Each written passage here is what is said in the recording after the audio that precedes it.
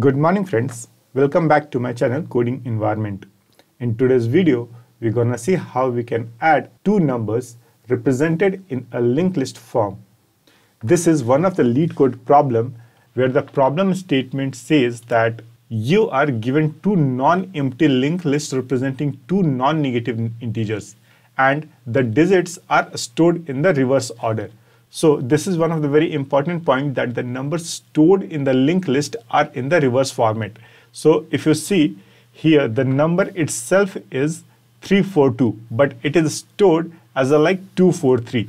The head of this linked list is pointing to 2. Similarly, the number 465 is represented as a 564. So the numbers are stored in reverse order in the given linked list. And when we add this, the resultant number will also be stored in the reverse format. So the number 807 will be stored as a 708. So let's see how we can solve this problem. So just think 342 is stored in a 243 format, right? And your head is pointing to 2. Similarly, the number 465 is represented as a 564 and your head is pointing to 5. Now in this case, the number of nodes in both the number is same, right? So here also we have 3 nodes and in this also we have 3 nodes only. So if you try to add these numbers, how we add any given number? So just assume that if you have to add 342 and 465, how you will add it? You will add these two numbers, and if there is any carry forward, you will take that carry forward to the next number, right? So just assume that 5 plus 2 is equal to 7. So your digit, if I say here, is equal to 7 and there is no carry forward. So carry forward is 0. Now you'll go and add this second number, which is 6 and 4. So in this, your sum will be equal to 10, right? Now, as soon as the sum is going into 2 digits, you're dividing this sum by 10 and taking the remainder only here. You're taking the remainder only here, and whatever the quotient is there, you're making that as a carry, right? So if you add 6 plus 4, it will make as a 10. So you'll take 0.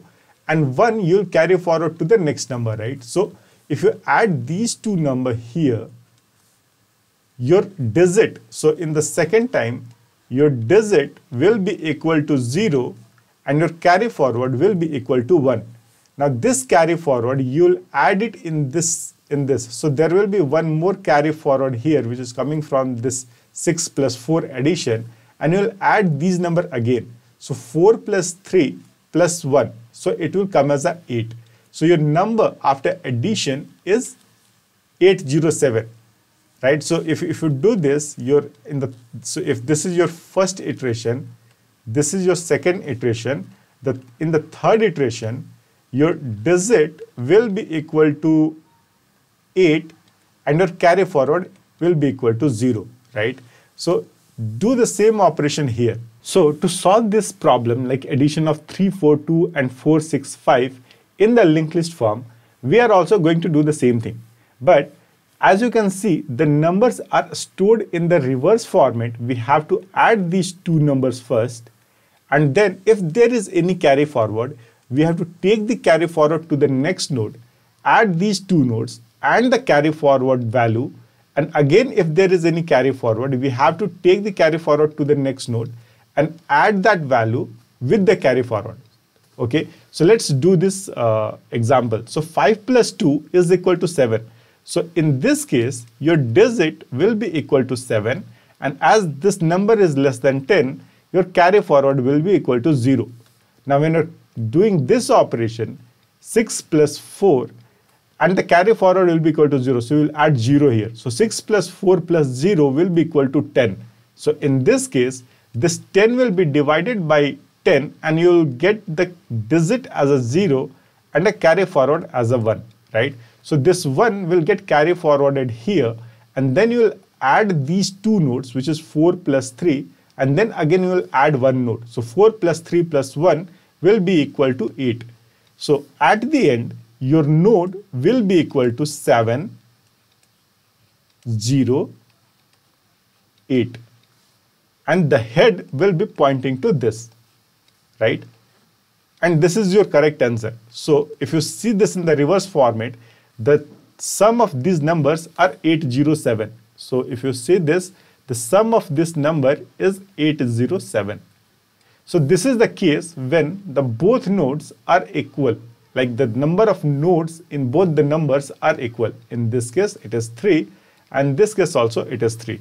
Let's see one more example where in the first linked list, the number of nodes is more. So in this case, it is 4, and in this case, it is 3, right?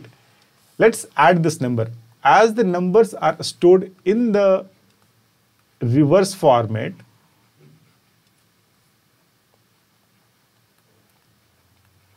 we can add these numbers like this only. So 5 plus 5 will be equal to 10. So in this case also, your digit will be 0 and carry forward will be equal to 1, right? So your node will contain 0 here, and then the carry forward will be 1 here. Now 6 plus 2 plus 1, so which is equal to 9 here. And we will make the connection here. In this case, your digit again will be equal to 9 and carry forward will be equal to 0. Now in this case, your carry forward is equal to 0. So 4 plus 4 will be equal to 8, right? This is still less than 10.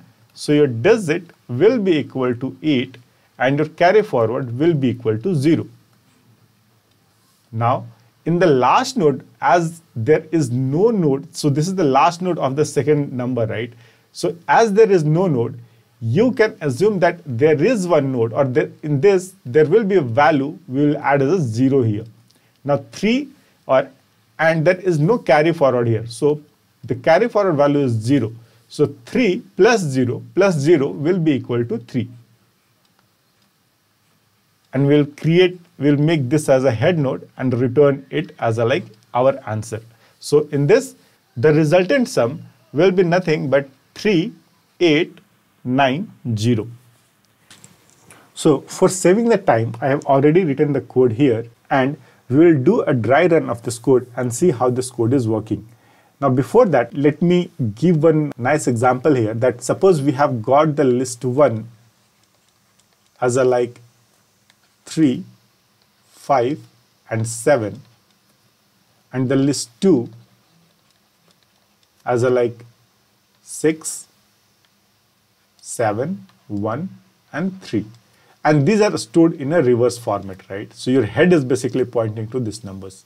So actually the number will be 7, 5, 3 and 3, 1, 7, 6, right? And this is your head node. So your head is pointing to 3 and this list 2 head is pointing to 6. Now just think, if you have to add these numbers, you're going to add these numbers, then again this number, and then till what time you're going to add it. In this case, when your list 1 is pointing to null, what you're going to take? You don't want to add this null with 3, right? You will take, suppose, as a 0 here. You'll take 0 as you're going to add this number with this, okay? Similarly, case happen if there will be a number in which the list 1 takes more number of nodes and list 2 have a small number of nodes. So what we saw here is if my list is pointing to null, we will take 0 to sum to the next number. Now this is happening here. Check this condition. If my list 1 is not equal, so we're going to run this while loop unless and until my list 1 is not equal to null, or list 2 is not equal to null, or my carry forward is not equal to 0.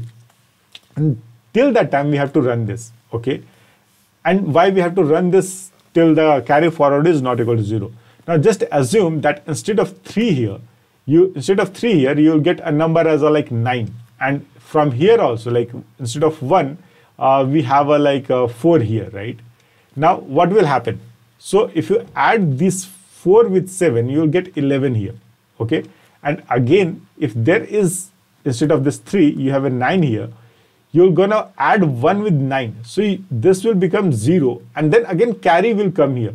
So to handle this carry, this third point is necessary. Okay. So till the carry is also not equal to 0, you have to run this while loop. So this is very important.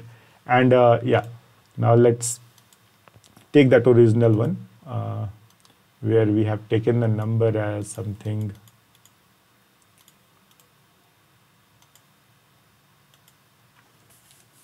The number was basically 3, 1 here. Okay. Now we are going to run this. Now this digit, what will the digit value? The digit value will be, if my list is not pointing to null, take the data from the list or take the 0. Same thing will happen for the list 2 also. If the list 2 is not pointing to null, take the data from the list 2 or else take 0. Okay. So this was the condition I was explaining here. Now how we will do it? We will add the numbers here. So let's start from here. We will add these numbers and then we'll get it as a 9 here, right? We'll get it as a 9. Now, what we're gonna do is, like, we have to add this number. We added this number. Now, there is 2 operations we have to perform on this. One is the modulus operation, modulus by 10. So if you do a modulus of 9 by 10, you will get the number or the digit as a 9 itself. And if you do a divide by 10 here, what you will get? You will get the value as a 0. So this will act as a digit for you, and this will act as a carry forward for you. So if you do this operation, these 3 lines, right, what will happen? Your digit will be equal to 9 and your carry forward will be equal to 0. Now before that, if you see, what we have done is we have created a dummy node. Okay. So let's first create this dummy node, which is nothing but having value 0. And this dummy node purpose is to just keep the track of the head node. Now we will create a tail node also and point to this dummy node. Now once we have completed this operation, this sum, and we know what is the digit and what is the carry forward, we're gonna create a new node. We're going to create a new node with this new node and pass the digit in it. What is the digit in this case? The digit is 9 here. Now we'll pass the digit in it and we'll create a node with value 9. And then we will make this tail.next to point to this 9. That way this will get linked to here. And now we'll move this tail to here, so that when next time we'll create a node, we can just keep on adding this node with this previous node. Okay. So your tail is now moved from here to here. And yeah, nothing will happen. Again, what we have to do? We have to move the list from 3 to 5 and 6 to 7. Okay. So what it is doing, it is taking, if my list is not pointing to null. So because if you do list 1.next on null, it is going to throw a null point exception. And there can be a chances that you are trying to add a number with like 7, 4, 3, 1, and the next number is only like 3. So in this case, this has to move 3 times, right? So because of that, you have to take this conditions, that if your list 1 is not null, then only you do list 1.next, else do null. Okay. So with these 2 lines, we're going to move our list 1 to 5 and list 2 to 7, and then add 5.7. So with this number, we'll again get 5 and 7. Your digit 1 will be pointing to 5. So in this case, your digit 1 will be pointing to 5 and digit 2 will be pointing to 7. Now in this, do you have a carry forward? No, your carry forward is 0, right? So you're going to add this. You'll get 12 here. So your sum will be equal to 12. Then you're going to do a mod of this 12. In this case, your digit will become 2 and your carry forward will be becoming 1, because you do like 12 by 10, which will result as a like 1 for you.